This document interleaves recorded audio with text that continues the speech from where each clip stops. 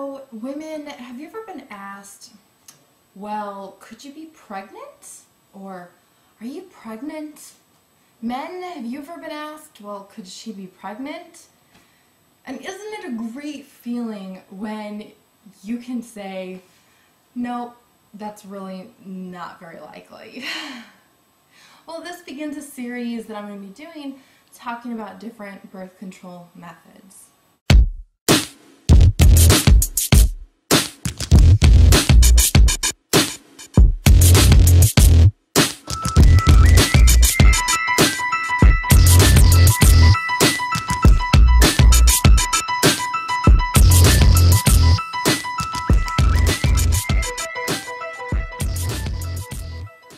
Today, we're going to talk about IUDs, and by us talking about it, I mean us both talking.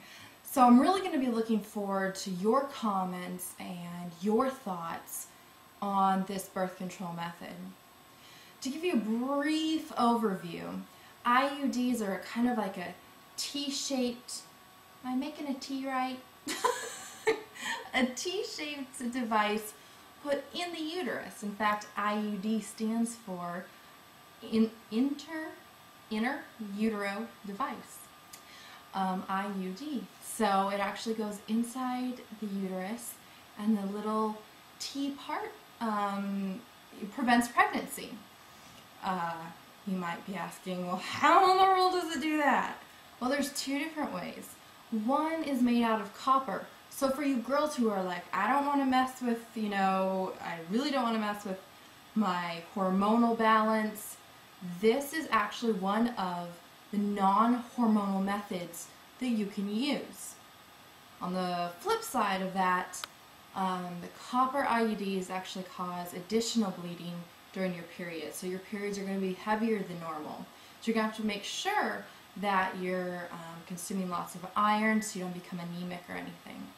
Then the other one is a totally progesterone way of working. And so that's a hormone. And you have, women typically have two main hormones, estrogen and progesterone. Well, progesterone, this is going to actually make your periods a whole lot lighter. They say up to 90% lighter. That's enormously, that's really light periods, and it typically shortens the length of your periods. On the flip side of that, progesterone is known to cause some depression. So if you have a history of depression, you really might want to talk to your doctor about it. And you might want to try some other progesterone treatments before you make the commitment for an IUD. Speaking of making a commitment, some IUDs can last up to 12 years. That's longer than any other birth control method other than sterilization, or having your tubes tied, or having a hem snipped, This is really like the longest lasting one. The other thing is that it is one of the most effective birth control methods out there. It's one of the least talked about, and it's probably one of the least used. Certainly a whole lot less than the pill, or the patch, and so forth, or even the shot. By the way, the shot is fully progesterone. So, a really good thing to consider is that the initial outlay can be anywhere from, according to Planned Parenthood, can be anywhere from $125 to $500. Now, it might seem like a lot of money, but if you were to see how much money you spent on your birth control over 12 years' time, and again, it doesn't have to last 12 years. You can take it out at any time, not you personally, but you go to your doctor and they remove it. So that's a good thing. It's actually very cost effective if you have that money for the initial outlay. So I know I always grew up hearing horror stories about it. Some of the original IUDs weren't very effective and harmed women. Now they've found better and better ways to do it. But I have a gut reaction to it. I have studied it. And I want to know what your gut reaction is. I want to know what your thoughts are. I want to know if you would use it. Would you feel comfortable with your partner using it? I think I've noticed that some people just like to have something such as a pill or a patch that they can physically see and physically know they're doing, that reassures them that they're protecting themselves against pregnancy. However, again, the IUD is one of the most effective ones, but because you can't see it and it's not something you ever really have to do with it while it's in there, then sometimes it's kind of scary, like you have to just trust that it's going to work. Would you trust that it works? What are your thoughts? What are your thoughts on, instead of just taking this pill, having something put actually in your uterus that's past your cervix? That's way higher than any tampon goes. And of course a doctor has to do it, and a doctor has to remove it. You also have to make sure that it was placed right.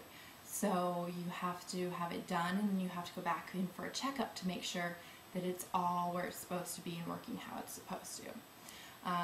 So it takes a little more care initially than popping a pill each day. But really, it could be a lot more convenient. So there's these pros and these cons, and I want to hear from you guys about what you think about those pros and cons. There's a number of ways you can answer my questions, and I'm going to list a couple of sample questions, kind of what I'm looking for, in the description box.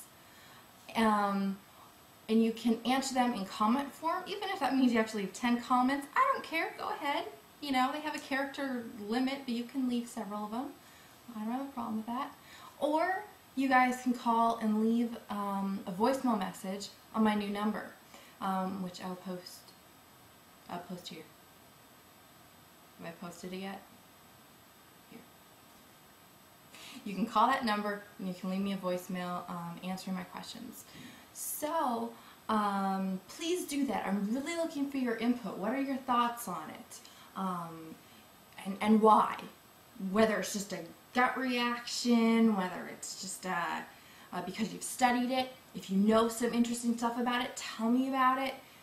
Tell us all about it. If you know someone who's used it, give us examples if you've used it. Let me know what you thought of it. Men especially, I really want to know. I mean, you guys are my main viewers, you know. So what would you think if a girl said, I have an IUD? Would you trust it? Would you trust the IUD? Would you trust her? You can't see it. You can't see it going on. What do you think?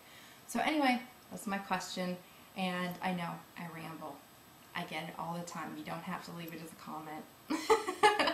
I love you guys. I really look forward to your comments and your thoughts on this birth control method. And look forward to more in this series where we will cover other birth control methods and your thoughts on them, because that's the most important thing, to get us talking about it. Anyway, thanks for watching, guys. I love you so much. Bye. Mwah.